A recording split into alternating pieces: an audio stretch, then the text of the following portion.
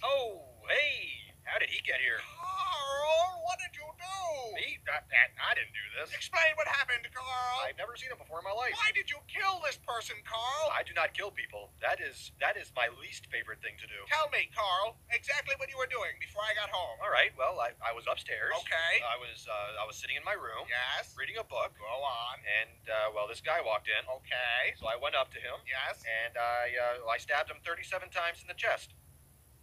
Carl, that kills people. Oh, wow, I didn't know that. How could you not know that? Yeah, I'm in the wrong here. I suck. What happened to his hands? What's that? His hands. Why are they missing? Well, I kind of cooked them up and ate them.